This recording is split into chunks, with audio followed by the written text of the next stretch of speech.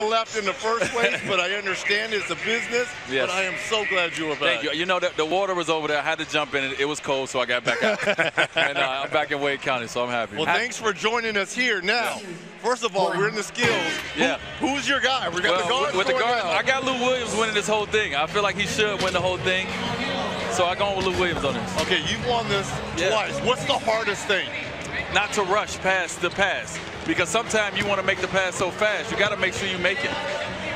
This is where Buddy Hield should have the advantage. It's curses. Oh. Spencer.